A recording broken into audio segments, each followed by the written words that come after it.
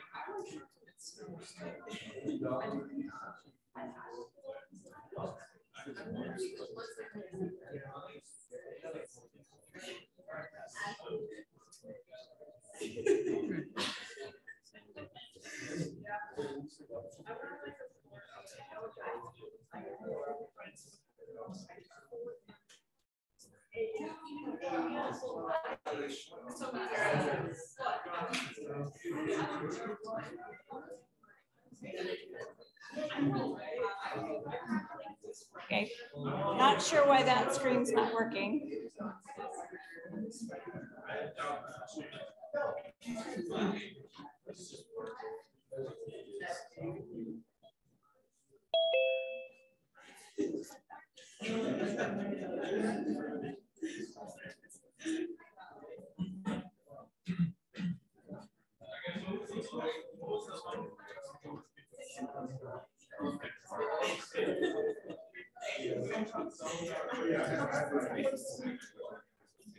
All right, so I guess we only have one screen today.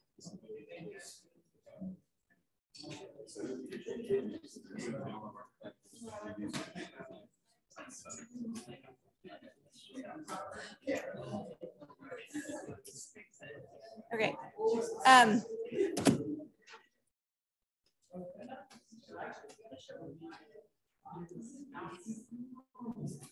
Okay, I have posted on the Unit 1, Exam 1, the Unit 1 feedback. So please fill that out. That is about the previous test in the unit that we just completed. Originally, the due date was actually today, and so it's going to be on Friday. So do try to fill that out as soon as you can. That will be great feedback for me to make any changes, improvements. You know, I want to try and optimize your learning as much as possible. So please just be very candid. I do not take offense to anything that's said. I use it just to help with improvements in the class. So just do be as candid as possible. And then up above is the Unit 2 that I have updated. So today will be due that assignment for the week 7 discussion. Several of you have already seen that, but if you have not completed that, please do submit a discussion question for this for today. And then the Laplace transform method number 1 and 2, these assessments are partial fraction expansions. So do complete those 2. And then tomorrow will be the quiz for the partial fraction expansion. So it will be just, here's the equation, and it will ask you to do the partial fraction expansion for that quiz, since that's really all we've covered in detail. And then next week will be the fall break. And so we'll have a week off. And then the following week, there's going to be, again, a discussion 8 for that Monday, and then also an assessment. And then Tuesday will be another quiz. Okay. Any questions on upcoming material? Okay, do you guys love that you actually know all the material you need for the next exam? It's just we're going to do lots and lots of practice. So partial fraction expansion is used in solving the problems when we use the Laplace method. So we want to kind of get that down, and then we're going to move back to looking at the actual circuit and deriving the equations, and then using that partial fraction expansion if we need to solve those equations there. Okay. Any questions about anything up to now? Okay. All right.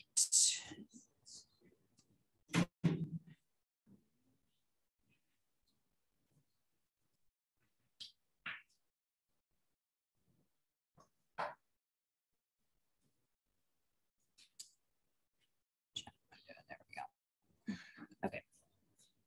All right, so last time we talked about partial fraction expansion.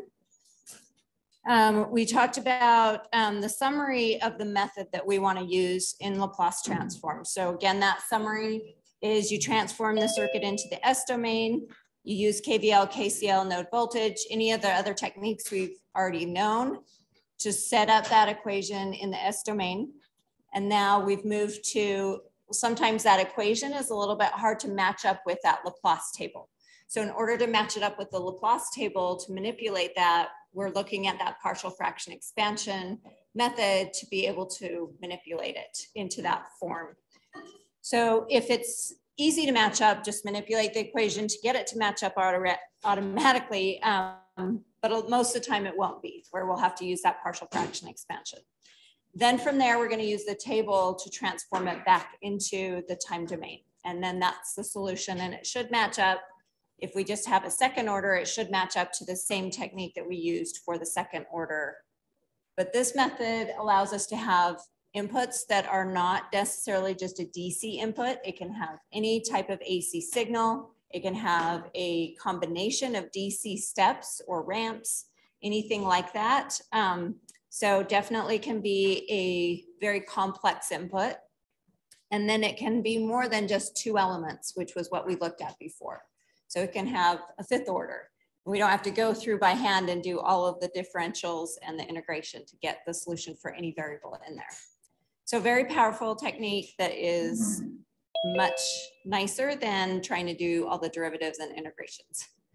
So we went through and we solved this circuit. And then we started to look at the partial fraction expansion. So we looked at when we have the form of just A over S, B over S plus 2, C over S plus 4. So each one of those was the roots. And then we talked about poles and zeros. And remember, the zeros are in the numerator. When you have a root in the numerator, it's a 0. And the poles will be when you have a root in the, that's the right one, right? Numerator's top, denominator, okay. Denominator on the bottom. And so the poles in this case is a pole at 0, a pole at -2, and a pole at -4. All right, for this one, what is the poles and zeros?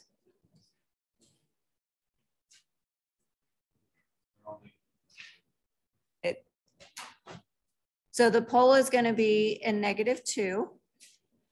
And we have how many of them?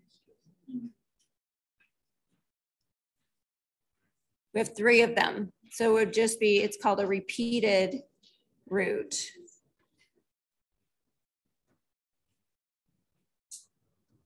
How do we find the zeros?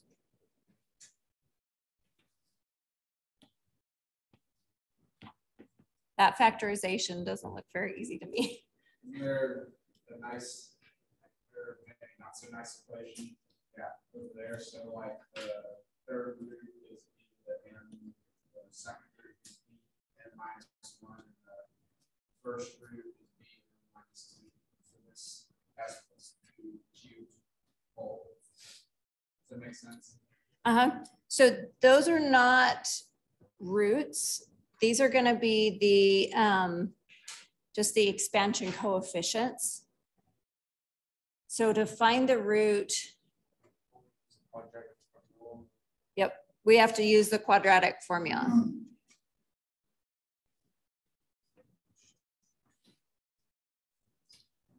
So the quadratic formula, you can use calculator, or if you remember it by memorizing the equation, then the form of ax squared plus bx plus c equals to 0 is a minus b plus or minus the square root of b squared minus 4ac all over 2a.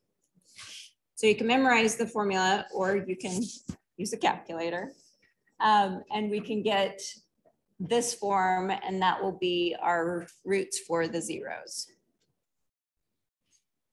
I have room down here.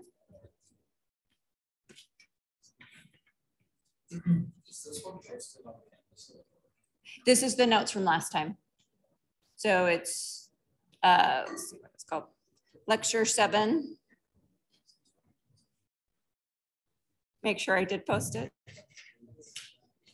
Lecture 6. Oh, it is lecture 6. Yeah.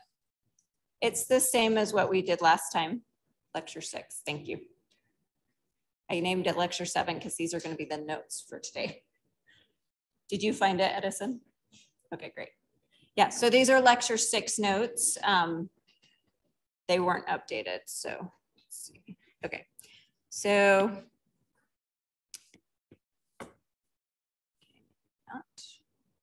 again.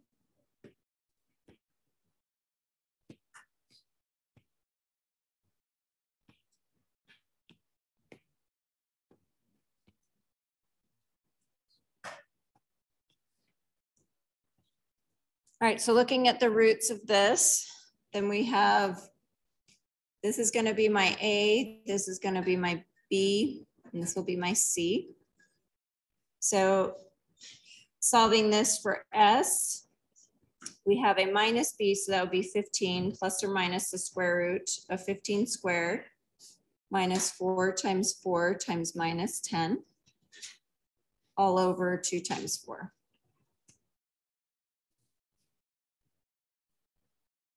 So you'll get a value when you add it and a value when you subtract that square root. Whatever those values are, that will be your zeros.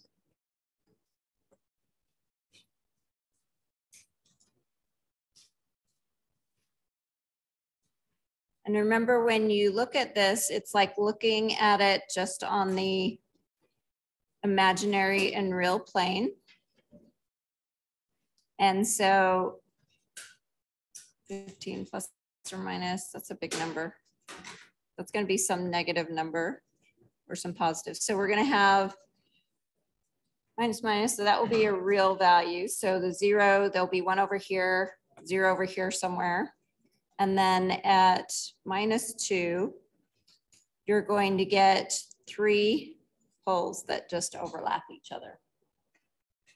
So this would be how you would graph this as far as the locations of the roots on the system. Questions? Yes. We need to actually know how to graph the zeros and poles.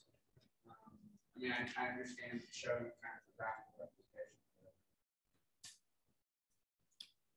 So they become relevant in 2280 and then 3510 if you really get there. I'm introducing you to them. I won't really have you graph them. So we're going to look and focus more on the solution of the circuit itself. And knowing that there is pole and zero. So that's what I want you expect from you, is to be able to figure out what are those poles and zeros if I asked you that question. All right, so now we have this problem and we want to take the inverse Laplace. So go ahead and break up into small groups and work on trying to set this up to solve for the inverse Laplace.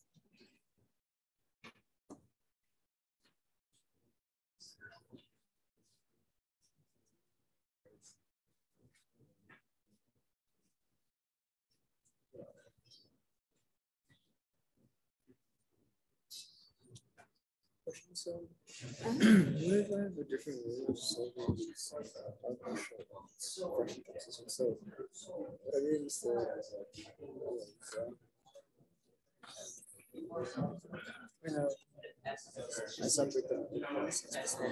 separate them Q, then I cross multiply them, and I just find each order.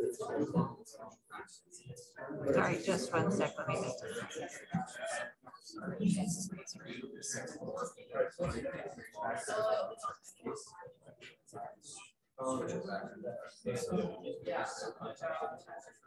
What's your name, by the way? Nathan. Nathan. Okay. I will get it by the end of the semester.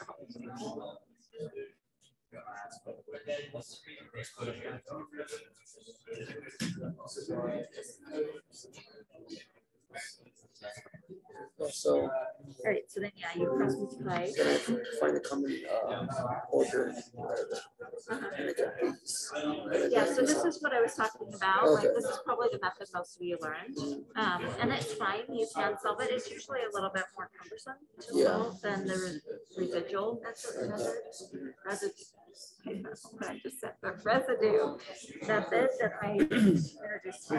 But I did this for the quiz, or not the quiz assessment, but I got it wrong. And I'm just wondering why. So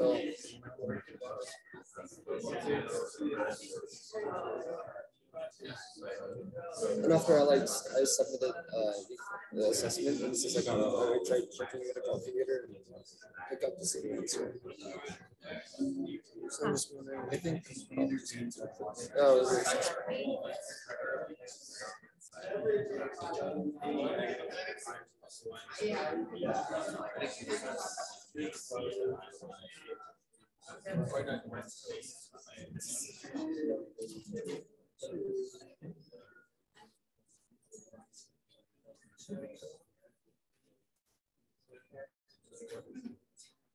So what's this one?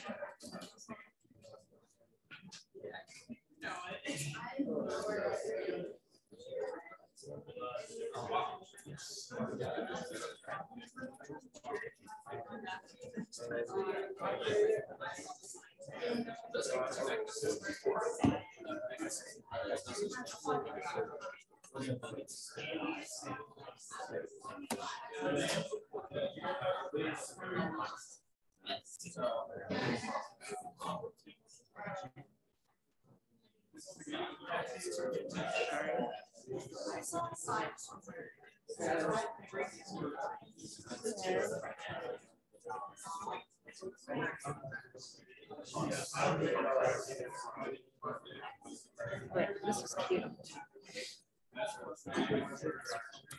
Would be like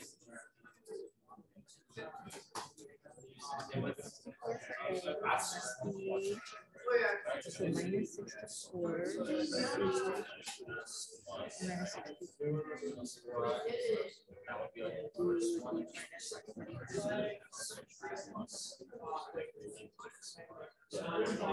Let me look up and see what my answer was. oh, the answer here it says negative 1 to 8. Just confused.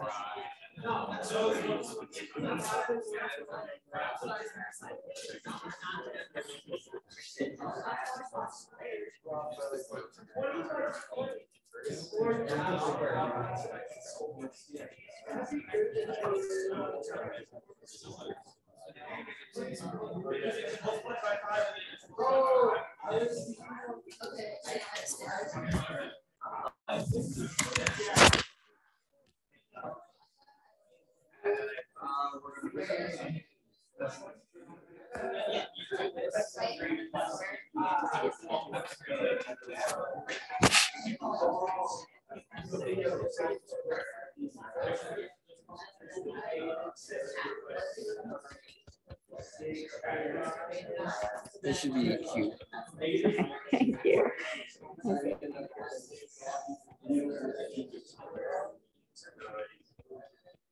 So minus 1 plus 8 squared over minus 1 be 49 over minus 1. Yeah.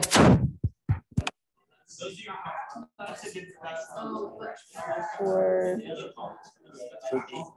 D, but it's a minus. Okay, that must be my mistake. That's what I did.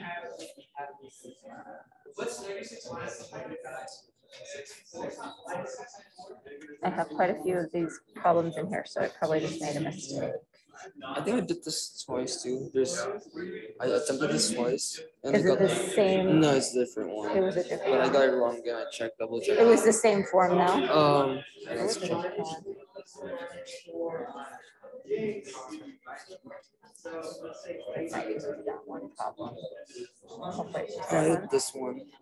And it's 0, which really confuses me because I attempted 3, and none of them was 0.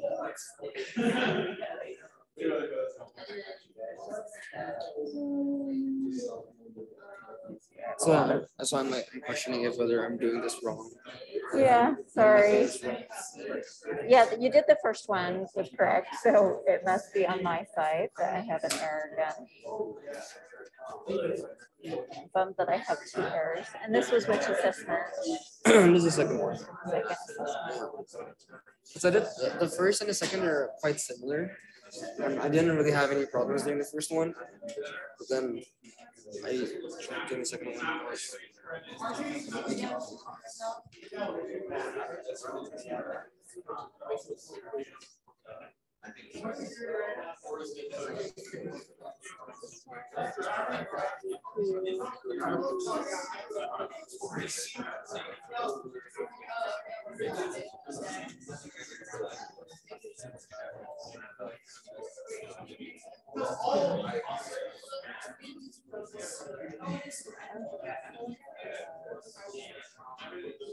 Oh wow, yeah.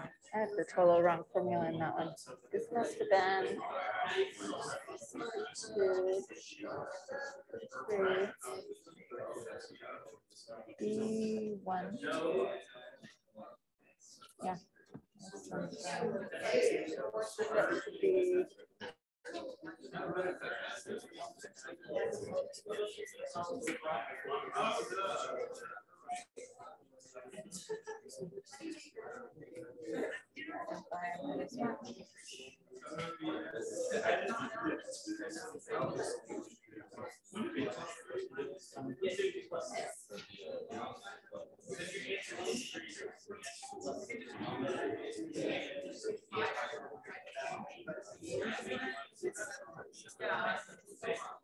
Right, it would be y minus 1 squared, squared, y minus 1.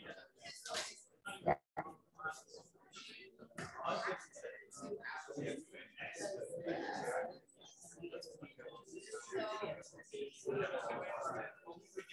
Yep, that was just my error. So if you submitted the work, that would be, Yeah, and that would be correct. Okay.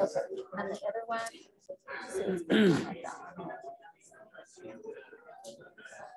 so the two.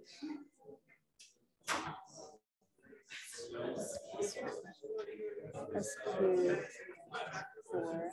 That one was to find 2.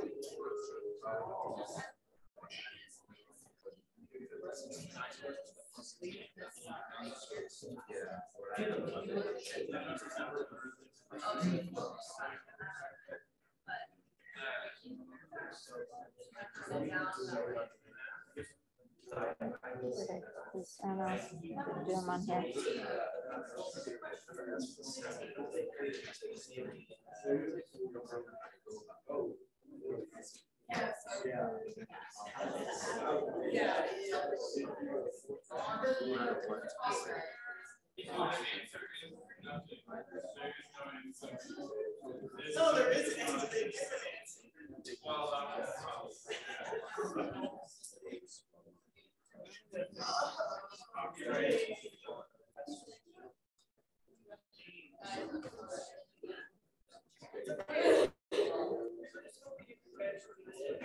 And this is asking for the 2. This one ends in a 0. Oh, it should be 0.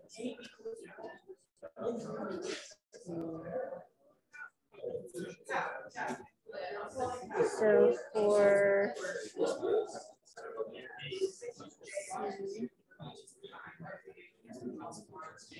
so yours is going to be, seeing which one it is going to be the variable. So it will be the, Should be b. Mine here it's b. So s plus 4 squared, right?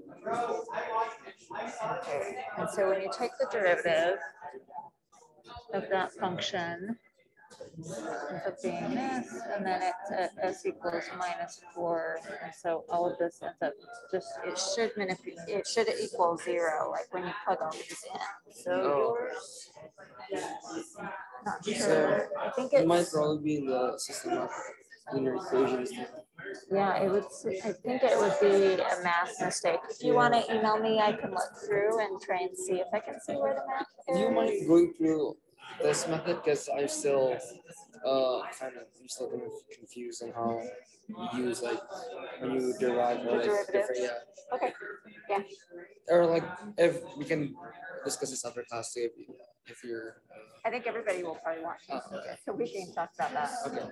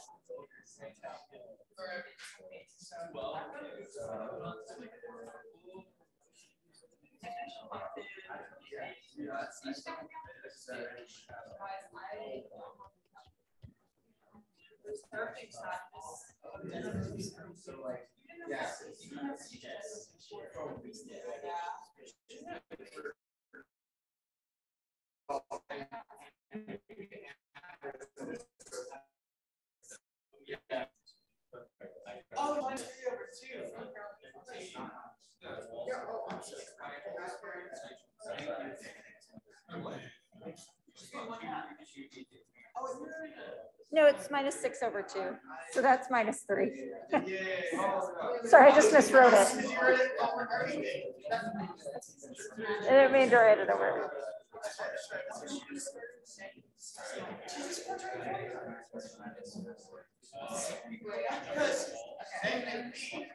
Over 2 is -6/2, which is -3.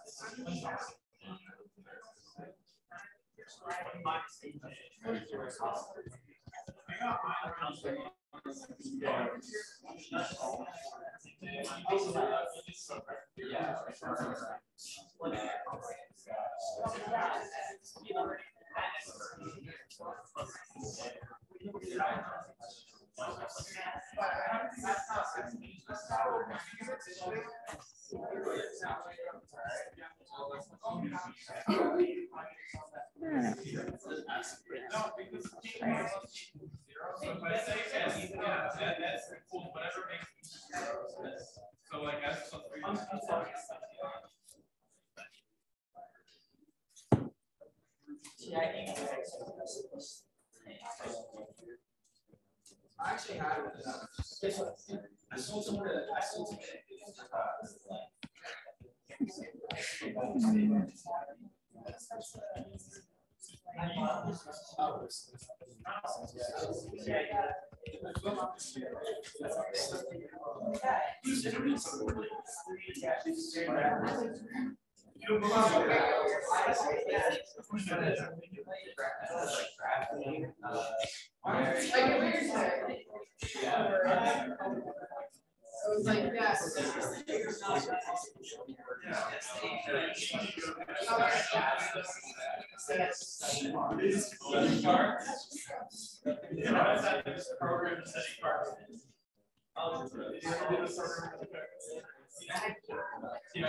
Oh,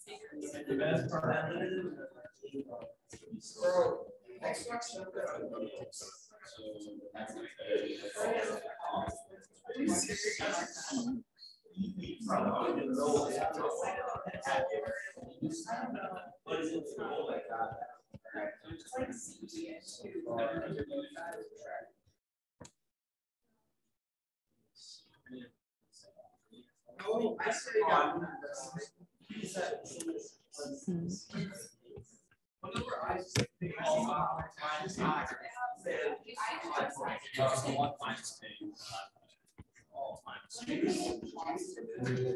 oh yeah.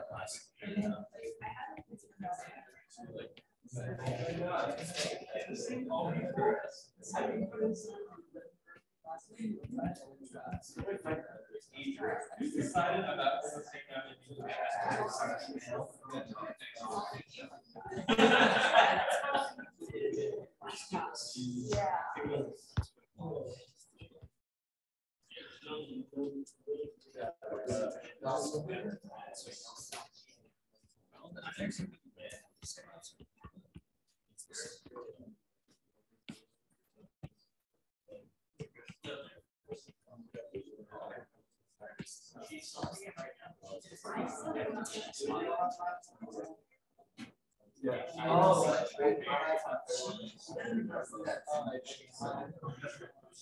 Oh, I got it.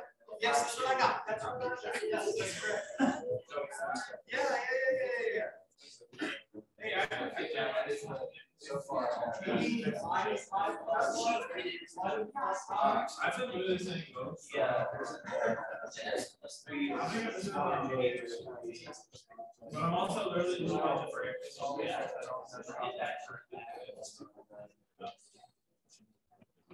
She said A. Everything is A. But, you know, wait, that's not right. Oh. Why is it plus 4j on both fractions? Why would that be minus 4j? On which one? When you have 2s plus 14 equals a over that, shouldn't one of them be minus? Yep. Yep.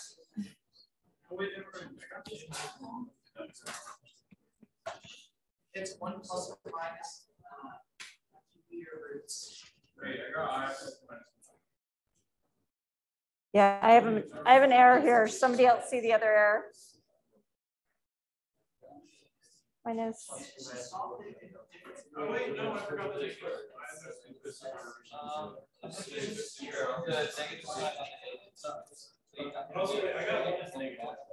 Sorry, which one? If I bring -1.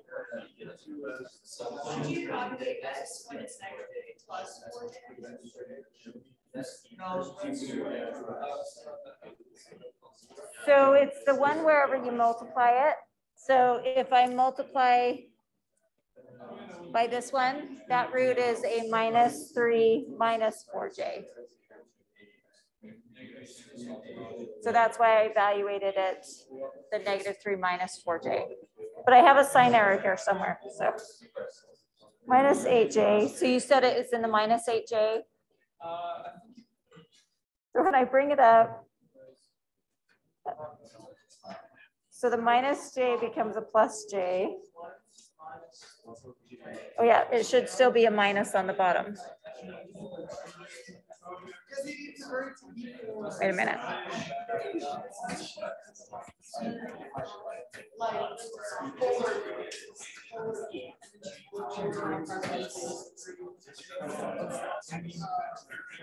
That'd be a plus j. Oh, that is right.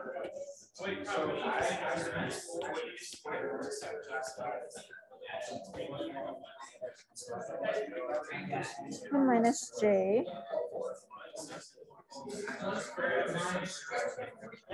Not seeing where it is.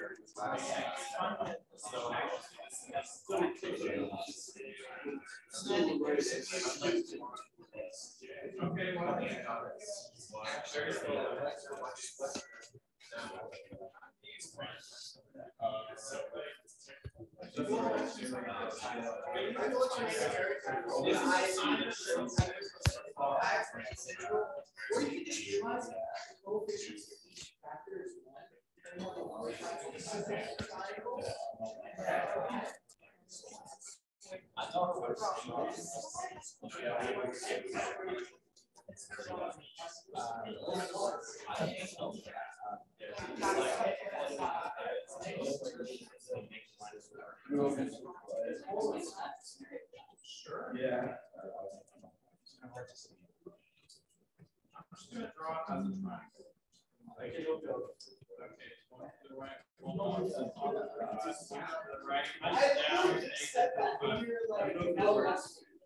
I said, no, that doesn't make sense.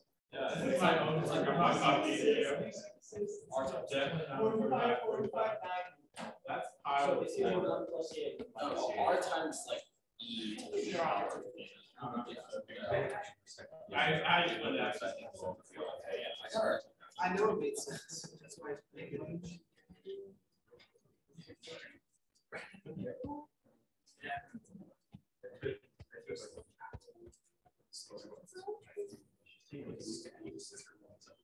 Yeah.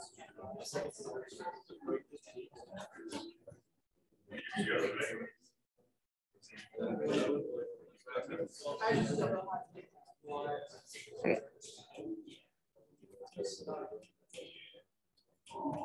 What's the difference between And using the what?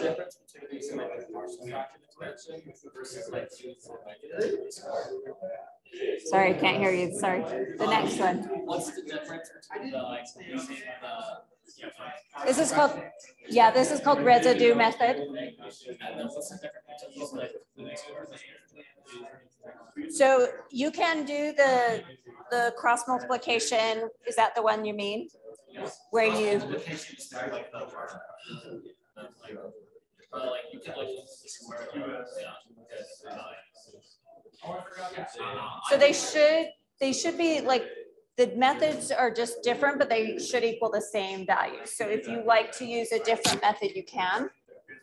If you want to like cross multiply it and solve for A and B by cross multiplying the whole thing and doing it as one, you can. This is just like separating them out to find them at different times or different sections of it.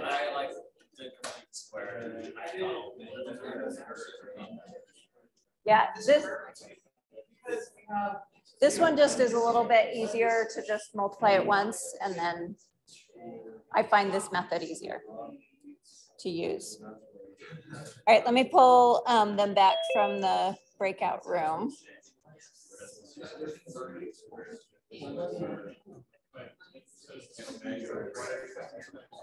Okay. All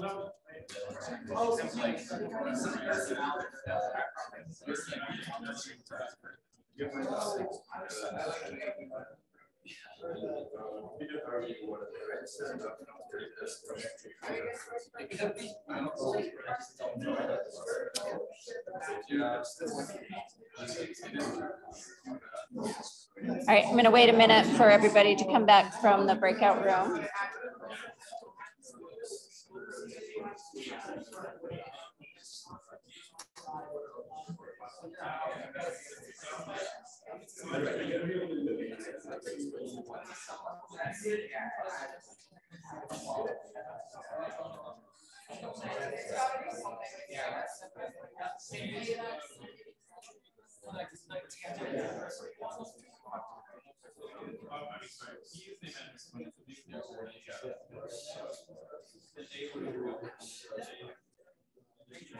All right, question? Sorry, you've had your hand up for a while.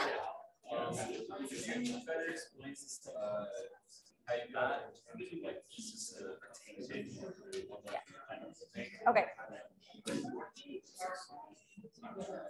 Let me wait for them to come back in for 1 second, and then I'll go through that. Okay. All right, so a couple questions has come up. One was, how do I transfer from rectangular coordinates to the polar coordinates? So let's just do a quick review on that. So I had j+1 was my rectangular form. So remember, this is rectangular form.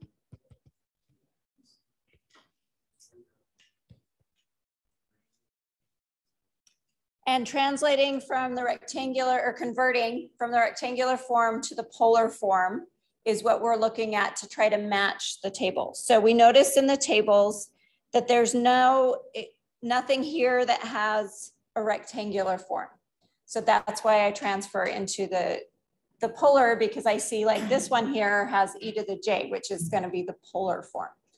So I think that's the only other ones. So the two on the bottom are the ones we can get to polar form. Otherwise, I need to get like either the cosine, sine, trying to match any of those. This form doesn't look like it's going to move to a sine cosine. So, and it doesn't just have like a real number of omega. So, and I don't have just one s. So anyway, going back there. So polar form from rectangular form. If I have AJ plus B, this is the rectangular form. And then to convert to the polar, it's A squared plus B squared. The square root of it is the magnitude. And then e to the minus j inverse tangent of B over A. So remember, from a vector, if I was to plot this, this is my real and imaginary planes. Oh, whoops, sorry, I wrote that wrong. It was supposed to be A plus BJ.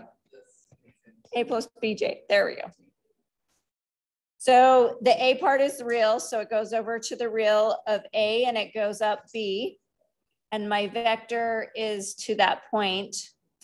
in that direction. So then I can rewrite that as R, and this is theta. Sorry, this is not a minus, this should be plus. Sorry, plus inverse tangent of the imaginary part over the real part. Imaginary over real, yeah.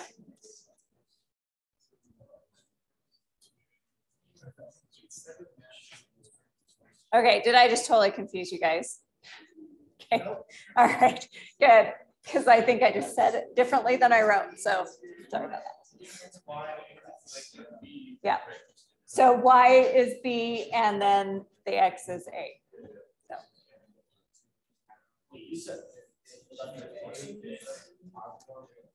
So the inverse tangent of the imaginary over the real, which is B over A or X over Y.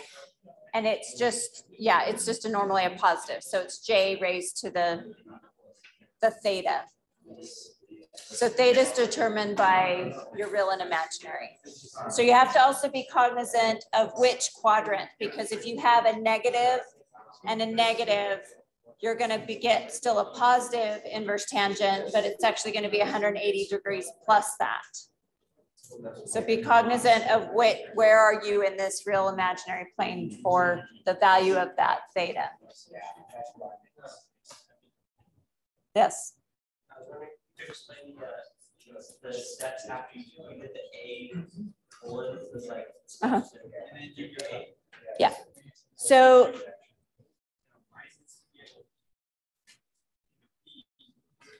on, okay. So going back to like solving this, so the first step in solving this is to figure out, factor it. So I use the quadratic equation again to factor that into the roots. And so I have the form of A over this complex number plus B over the complex number. So now what I'm doing is, you know, you can cross multiply and then solve both A and B at the same time if you want, but the residue method is just to multiply and look at just the A portion and just the B portion. So to do that, I just take the original equation. So if this is my f of s, so for A, I'm going to multiply it by whatever's on the bottom. So I take f of s and I multiply it by what A is over. So doing that, it cancels out what's on the bottom, and then I solve with the s of whatever that root is. So it would be s is equal to a -3 minus 4j. So I just plug that in. So the 2 times the s value plus 14. And then on the bottom, this is the s, -3 minus 4j plus 3 minus 4j. Does that help? A little bit. How can you multiply the top by the top to bottom without changing? Like you multiply the top and the bottom by 10. It's like to keep it as equal to 1, you have to multiply something equal to the top and the bottom. So I'm how do I say this? So I'm doing this in 2 parts to find A and B. So I am multiplying this portion on both sides. So when I do that, how do I say this?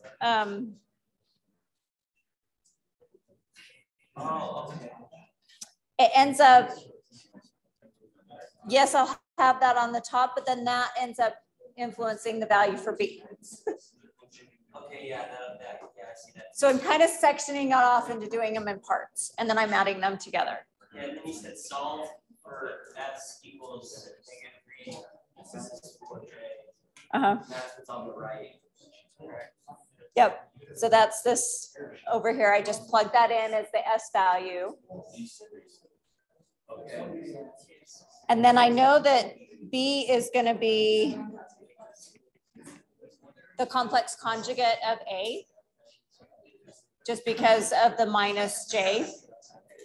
And so I can go through and solve that one, or I can just note that it's a complex conjugate. So the solution for that one is just going to be a minus j of that.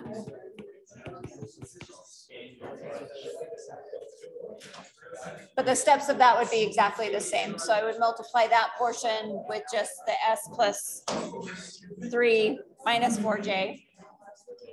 And then that would substitute as a s is equal to minus 3 plus 4j. And then I would end up with that same value. So now once I have A and B, I'm going to match that up to the table. And I notice that I can, because I manipulated that from rectangular form into the polar form, that this looks like a square root of 2 multiplied by all of this. So then I can just take out the square root of 2 because it's a constant, and that multiplies by the answer. And so that's why the square root of 2 comes down, and then I have a 2e. A in this case is 3, and B is 4, and then theta is the 45 degrees. So I plug in those values for each one.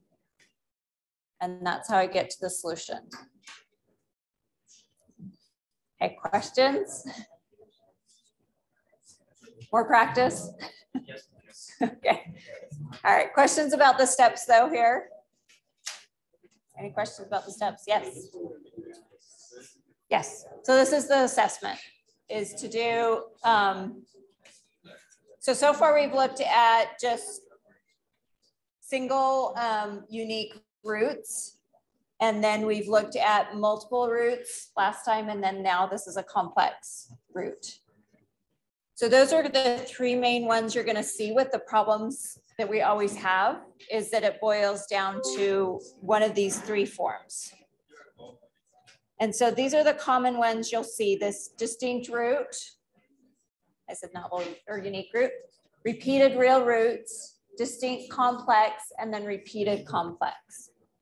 So all of our systems always end up looking like one of these forms. So you're always going to know that you want to manipulate it into that polar form if it's complex. And yeah, you'll always want those polar forms for the complex. Yes. Okay, so for the multiple repeated complex roots, you're going to do the same thing as the repeated real. You can note that those are very similar. The difference is that you just have the cosine. So you're going to take still the derivative. You're just going to have a complex derivative in there. So you'll use this same method where you take the, you differentiate it, and it will be just a complex differentiation. So there'll be a complex number in there, and that's going to be the difference there. But you'll take the derivative, and then you'll take the second derivative, and it's 1/2 for the second derivative to find those.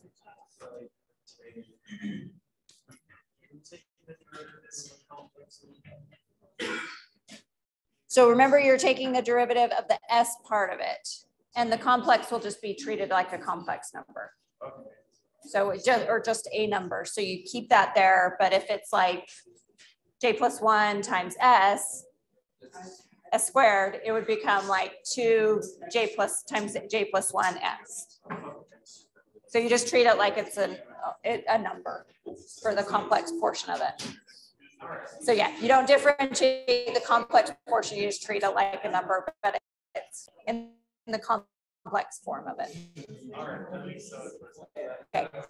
All right, so I had another question about repeated roots, so I wanted to go back to that problem just to review. So on the repeated roots, you're doing the same thing where the form of it is a over like s plus 1, then it's b over s plus 2 squared, and then c over s plus 2 cubed on top. So to find each one, c, you're going to multiply it by the bottom part, which is going to be s plus 2 cubed. So that one is evaluated at s equals -2. So this again is just the f of s times the s plus 2 cubed. And then for b, you're going to differentiate it. So this is the differentiation of the s plus 2 cubed f of s. So you can just look at this portion of it and then differentiate that. And then you evaluate it again at s equals minus 2. And then for a, it's the second derivative. So you take the first portion, which is the b part, cubed f of s. And then you differentiate it again and you divide it by a half. And then again, evaluate it at s equals minus 2. So I find this easier than multiplying the whole equation out. But if you find it easier to multiply, cross multiply the whole thing out and then solve for A, B, and C, you can do that. I do find this method easier. Would you recommend using a calculator? For differentiate, yeah, for sections of it, yeah. Just, you can use a calculator too. You have to just be careful with the calculators because, as I said, like you have to be aware of like your angles, like which quadrant are you actually in. And so a calculator would come out and say, if I was -1 and -1 down, it's going to be a plus 45. But you have to know like, okay, that's actually 180 plus 45. So you do need to kind of understand those parts of it, but as long as you're understanding that and just using the calculator to differentiate or, yeah. All right, other questions? Okay.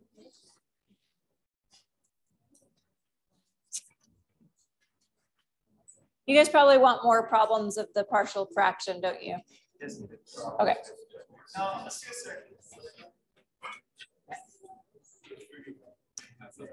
Okay, let me grab.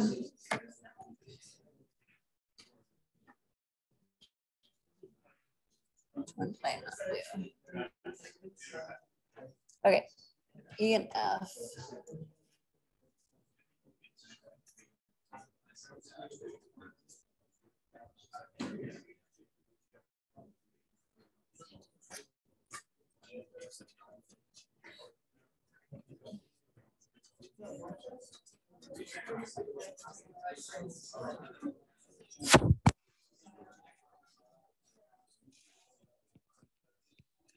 All right, so find the inverse Laplace transform for the following.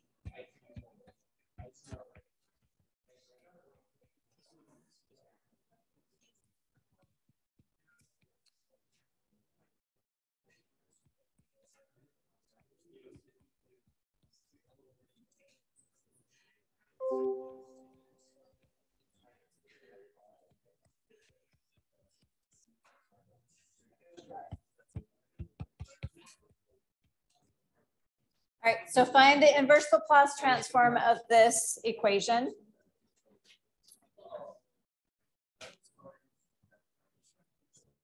One thing to note is when you see an E automatically in there, look and see if it's one of the properties.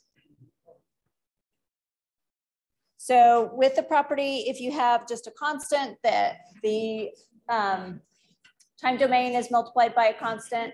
If you have an E in the S domain, you can see that it's a time shift in the time domain. Yes? Are you going to walk us through this problem or? You guys are going to try it on your own? You want me to walk you through it instead? Okay, I'm having mixed things. So I'll start you off and then let you guys go with it and then come back to it. But do know, like when you have an E, it can either be a time shift, as you see here. Oh wait, wrong one. All right, so E in the S domain is going to be a time shift in the time domain. And so for this problem, you note that you have this portion of it is not going to be a part of the decomposition. So you're going to just keep that constant, and then you're going to evaluate the S over, or S minus 8 over S plus 2, S squared plus 16.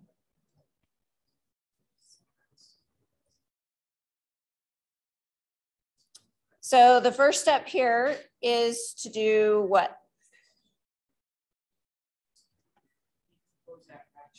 Okay, so we need to first put this into a fraction. So S squared is going to be a minus 16 square root of minus 16.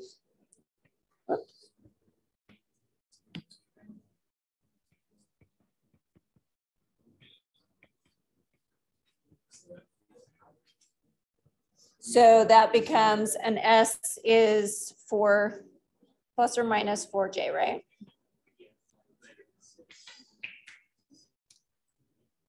So now we're going to leave the E to the minus 6S, and now it's going to be an A over S plus 2, B over S plus 4J. Said it, wrote it backwards, 4J. And then a C over S minus 4J.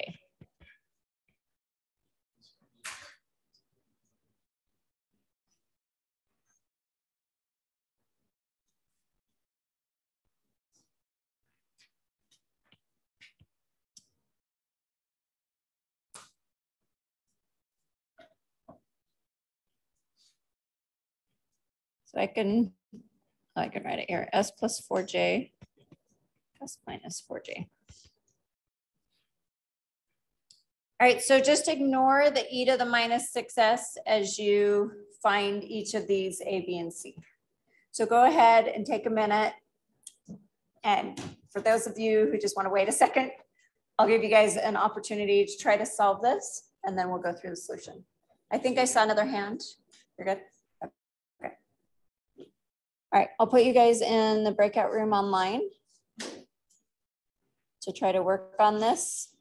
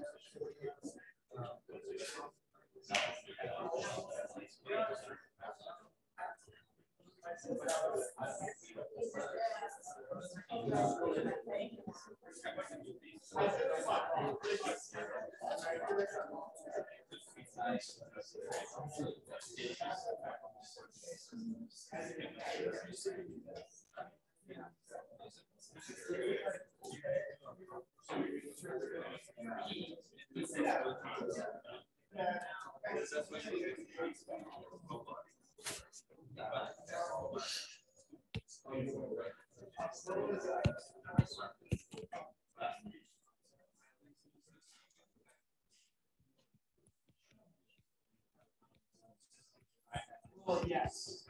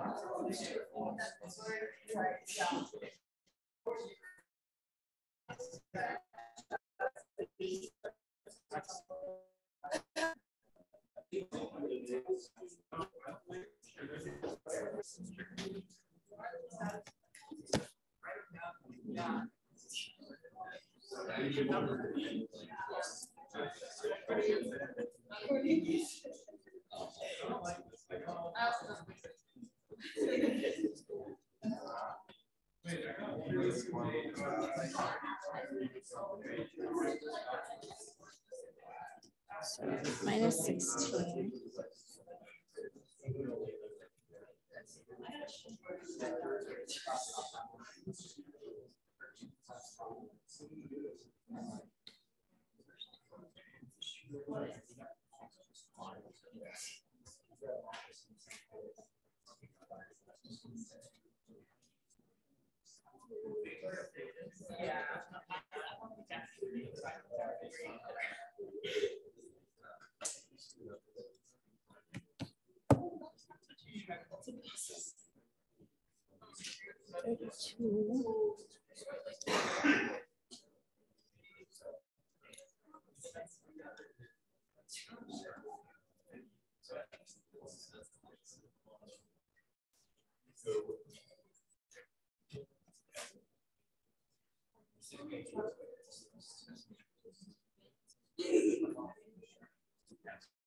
Oh, wait, no.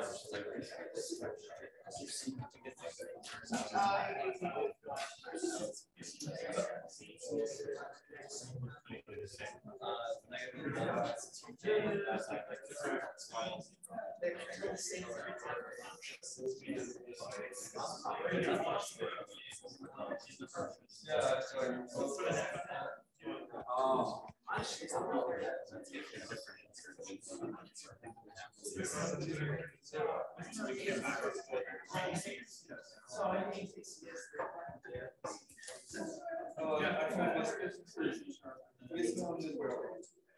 $32, $62.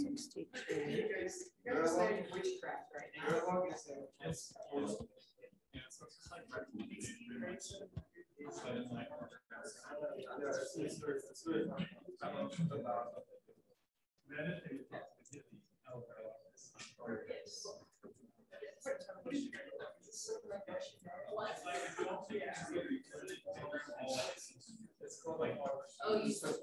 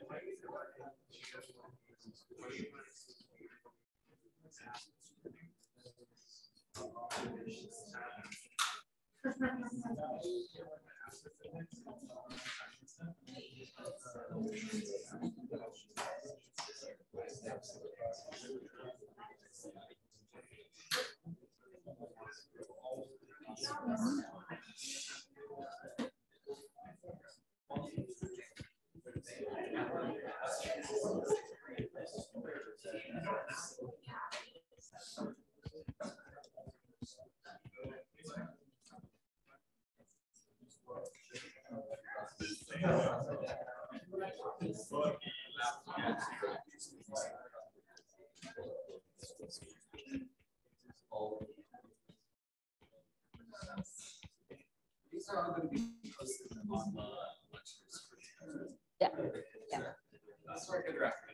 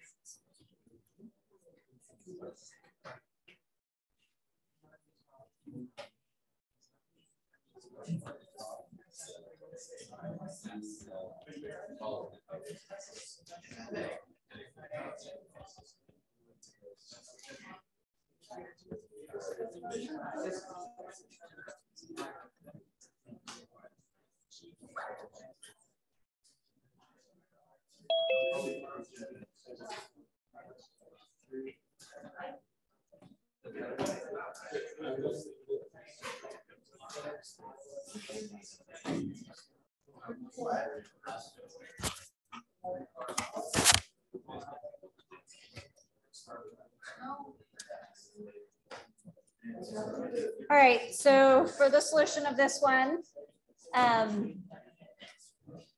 for A, I multiplied it by S plus 2. So then the S plus 2's cancel, and then I solve it at S equals minus 2. And so that gives me a 1. For B, it is S plus 4J. So that becomes solving it at S equals minus 4J. And so plugging that in, I get the minus 4J plus 8 on the top, and then a minus 4J plus 2, and then a minus 4J plus 4J becomes minus 8J on that bottom. And then I multiply that through, and then I'm in rectangular form. So now I want to change it. If you remember, for adding and subtracting, rectangular form is good. Multiplication and division, you want to do polar form. And so I changed it to polar form. And so I can divide them. And then I see that the top and the bottom magnitudes are actually the same. So that goes to 1. And then EJ to the inverse tangent of, for the top one is 32 over 16. But again, that's minus 16 and up. So it's going to be in the second quadrant. So this is minus 16 plus 32. So I need to find that theta. And so that's 180 degrees minus the 32 over 16. And then the other vector ends up being a minus 16 and a minus 32.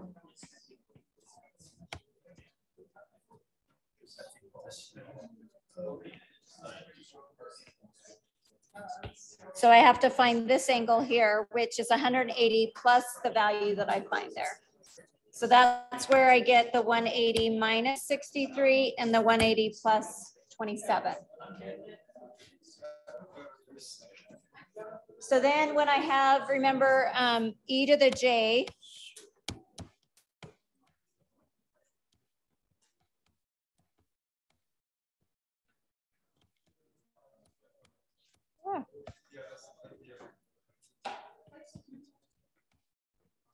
so remember the property of the exponent is when you have an exponent divided by another exponent, you can actually take the negative of those angles. So I can bring up, let me rewrite this in a different way.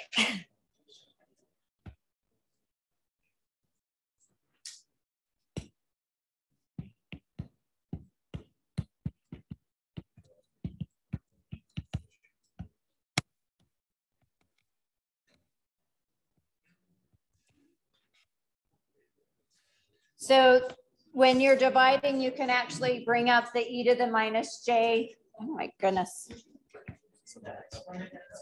Yeah, it's like I cannot write today. When you bring it up, it becomes an e to the minus j. And so then you can add those together as theta 1 minus theta 2. And so that becomes e to the minus j 90 degrees.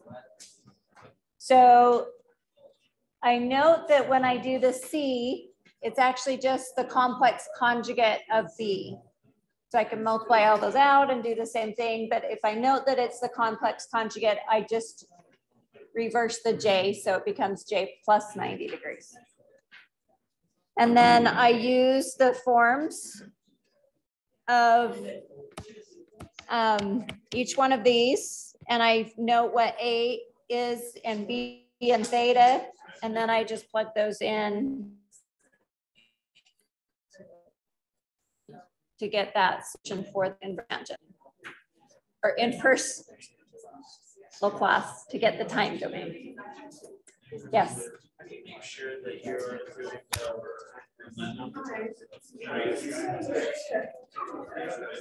Sorry.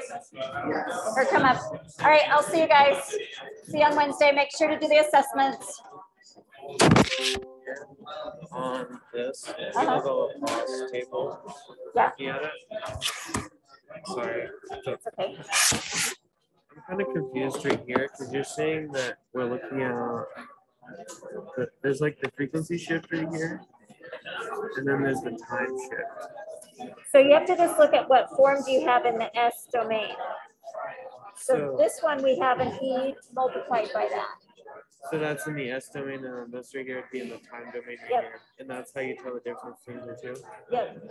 So in our equation here, this is what's given in as in the S domain. Okay.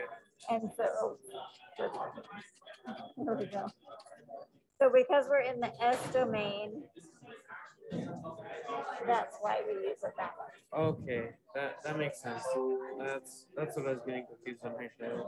I have some other questions, but I think that's a one. Okay. Yeah, go ahead. I guess like if you're going here, like you're looking at when you're adding and subtracting the 180 on the angle right here. Yeah. My question is like right here in this one, like if you're in the fourth quadrant, would that be subtracting 180 once again? So with that one, you're going to find the angle will be here. Mm-hmm. And so you'll have to do just a negative of whatever you get. Okay. So what you're doing right here, I'm kind of getting confused on that. You have a theta and then you're adding or subtracting 180, right? Yeah. So if you had color, say like 270 degrees, because it's just. So if you have a vector here, it's going to be a plus and a minus. Yeah. So it's going to give you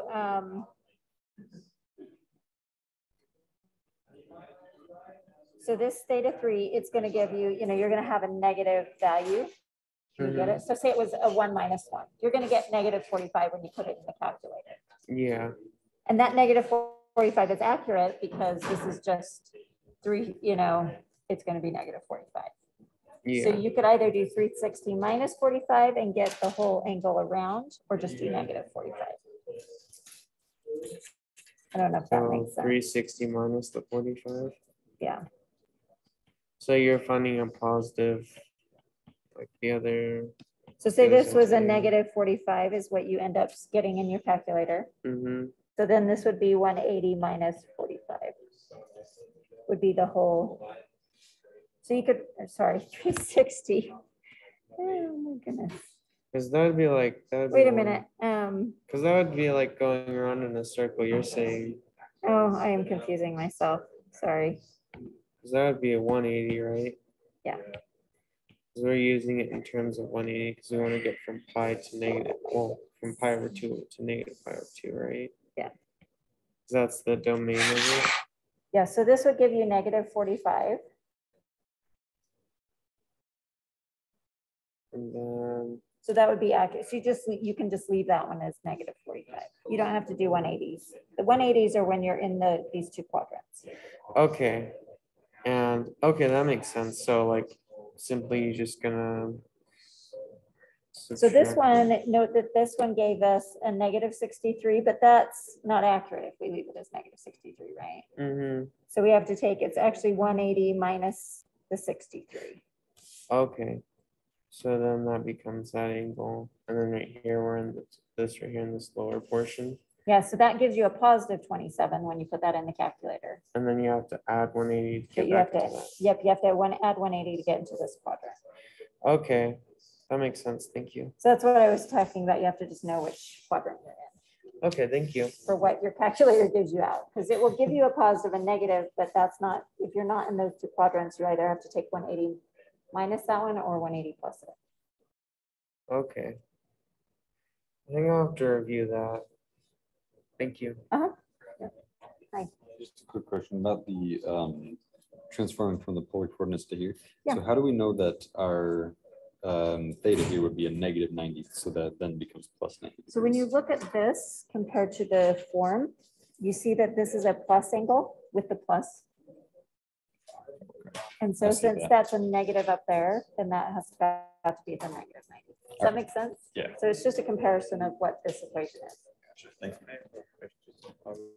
Yeah. Wouldn't this be S minus B because this is negative, or is it always going to be positive? So this is the solution when S equals this value. So when you write it in the factored form, it becomes a positive, and then these two are plus. Okay. Does that make sense? Because it's S equals this value Yeah. from the quadratic formula. So in the factored form, that becomes a plus. Oh, okay. Does that make sense? Yeah, that makes Okay. sense. All right. Thank yeah. you. I also have a question. Yeah. If that's all right. Yep. So right here, when we're doing this repeated root right here, Uh-huh. we would start with like, I know that we're gonna have this S cubed to be C, right? This is gonna be S plus 3 cubed. Uh-huh. And then like so on until you get to C over S plus 1. Yeah, or B and then A. Yeah, Yep, B and A. A, B. Wow. Yep. I'm just, So that one would be squared. Yep.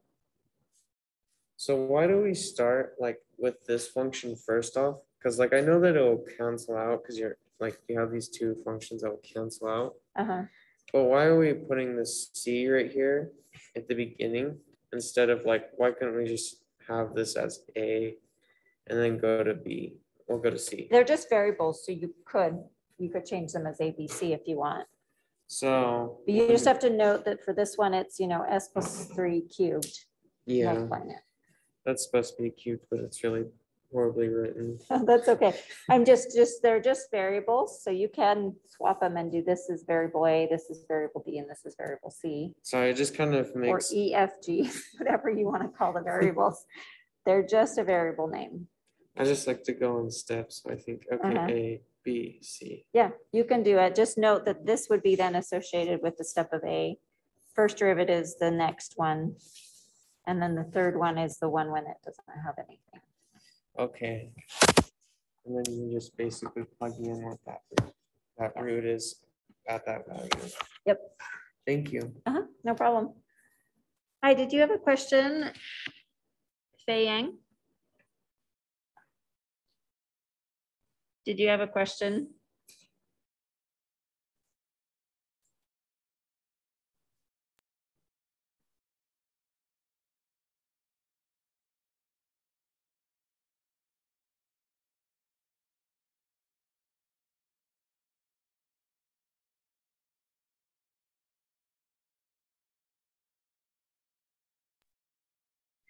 All right, did you have any questions before I log off? Thank you. All right, see ya.